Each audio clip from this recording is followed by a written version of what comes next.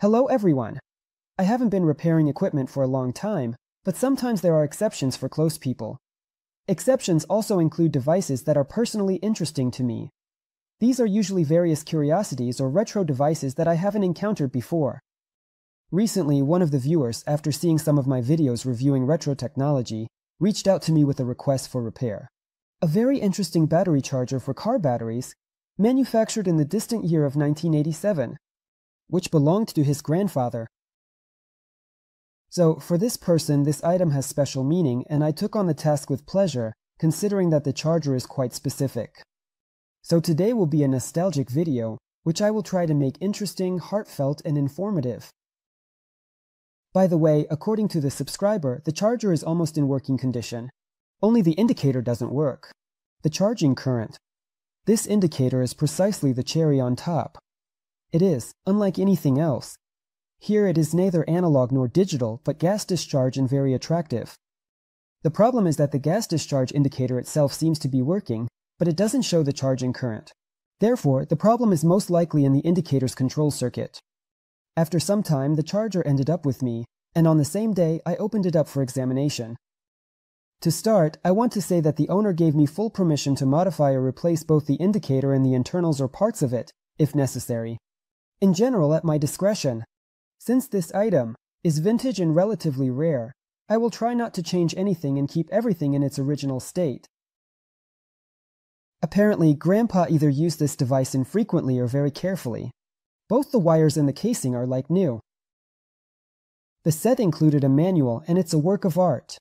This is how instructions should be written. Of course, there are some typos, but those are minor details. The first pages provide general information about the device with technical specifications. It's a charging rectifying device with the velvety name bar hat or UZP, where the last digits indicate that the charger is intended for charging 12-volt batteries and the maximum charging current up to. Then, safety techniques. Well, further on. Yes, damn it, the principle of the circuit's operation with a full description of all processes. Well, tell me who does that nowadays? No one.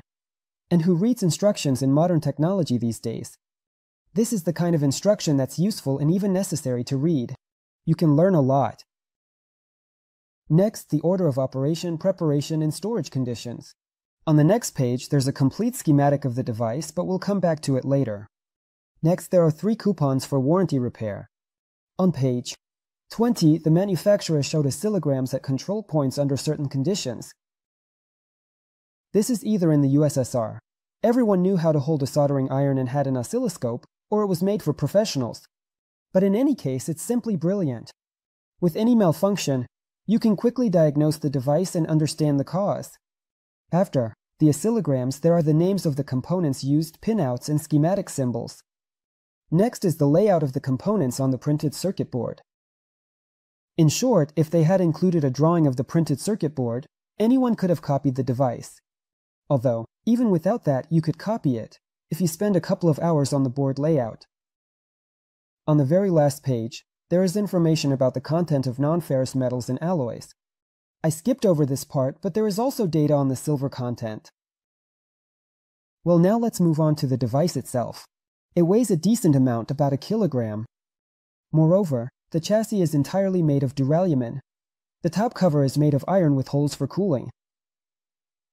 On the front panel, we see a long gas discharge type current indicator, which also serves as the network indicator. To the right, there's a current regulator. There is also a compartment where you can hide the power cord with output wires. Well, now let's open it up. And inside, there's a perfect nostalgic atmosphere, familiar KT315. With MLTs, meaning the components are quite ordinary, except for these 2 resistors, S5-16. They serve as current sensors, and note that they have a tolerance of only 0.5%, meaning they are high precision.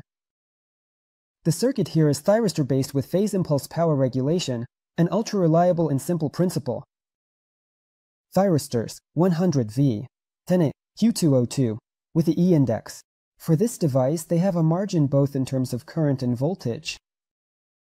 They are also mounted on a fairly large heatsink, although, in theory, the efficiency of the circuit is very high due to the impulse regulation principle. and the thyristors will not heat up very much. Also, there are no power rectifier diodes here. The thyristors themselves perform the function of the rectifier.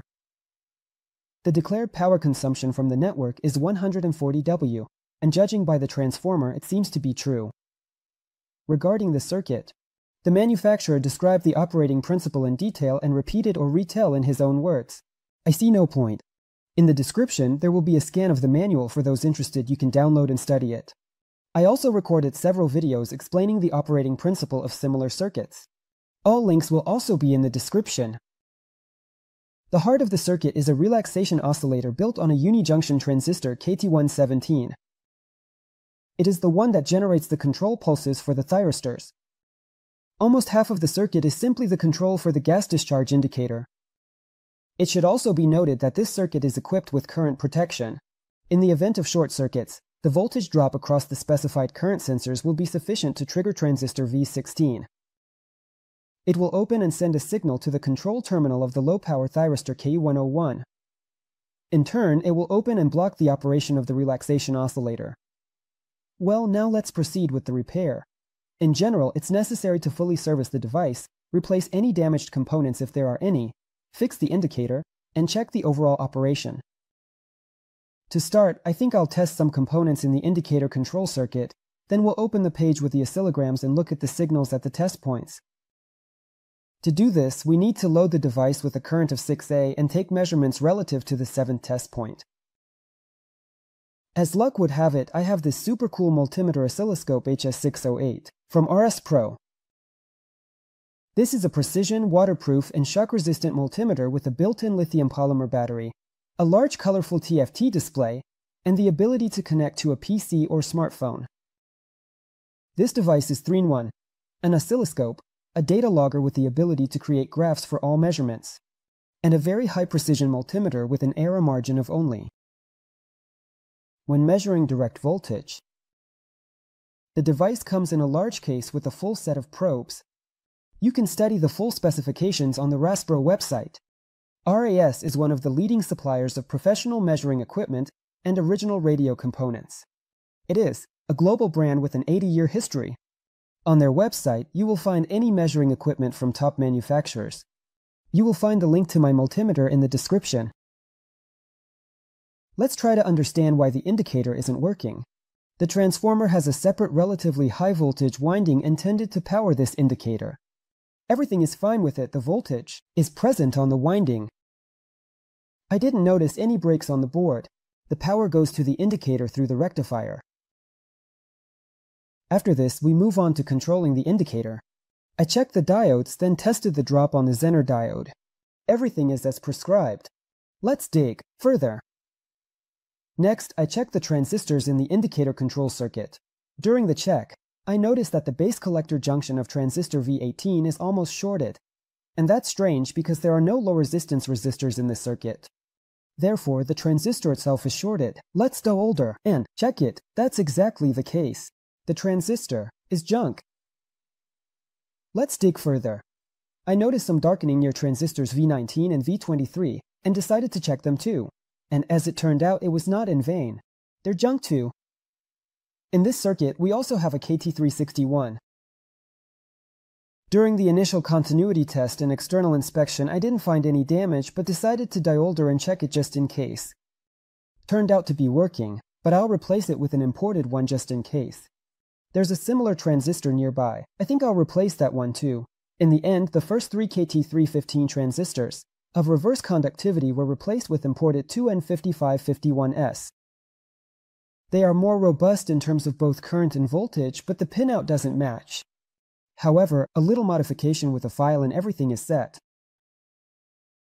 Were replaced. So, we used complementary pairs of switches, not just anything. Next, I tested the KT940 switches, which are also in the indicator control circuit. Everything is fine with them. That seems to be everything. I did the first power up through an incandescent lamp just in case. And lo and behold, the indicator works, so everything is good. And the lamp can be excluded. When there is no load or battery at the output, part of the indicator lights up. This is the device's operation indication.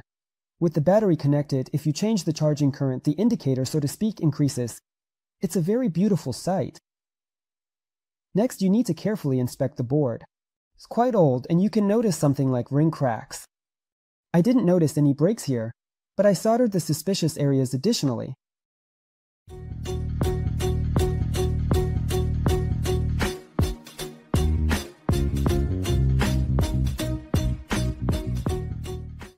Next, we clean everything and proceed to testing. First, we switch the multimeter to ammeter mode and load it. The output of the charger with an incandescent lamp. Set the current to 6 amps. Then we remove the ammeter from the circuit, switch the multimeter to oscilloscope mode, and compare the waveforms with those specified in the instructions.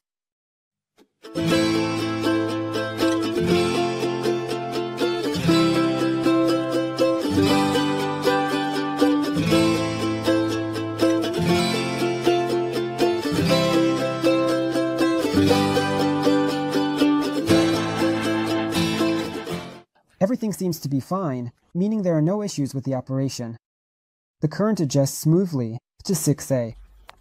But it's clearly noticeable that the current indicator shows an unclear value. On the front panel, there is a scale for the current in full illumination of the indicator. D equals a current of about 6A.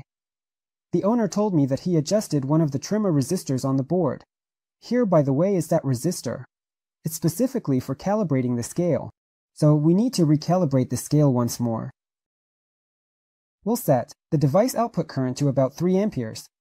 Then, adjust the trimmer until the indicator shows the required value of the current. At the very end, don't forget to seal the trimmer resistor screw. Unfortunately, such indicators are not entirely linear, and there will be some variation at different current values. But our indicator can show the approximate charging current. We assemble everything as it was, and with that, the repair is complete. The output voltage of such chargers is pulsating. They say that this waveform even helps in restoring batteries. In the end, I connected a battery of supercapacitors to the output of our charger. This will simulate a battery. As we can see, the device charged the improvised battery to a value slightly less than 18 volts. This is sufficient for almost any type of car battery. However, considering the lack of voltage stabilization, such a charger can overcharge the battery, so the process needs to be monitored. Protection, current adjustment, and all operating modes have been checked, maintenance has been performed, and the issue with the indicator has been resolved. And so you're not left wondering how much such a repair costs. I'll tell you that it's free, except for the cost of shipping. I am very happy that another device, which is no longer manufactured, will bring joy to its owner for many years to come. Such devices are practically eternal. And with that, it's time for me to say goodbye. As always, this was Kazian K, with you, until we meet again.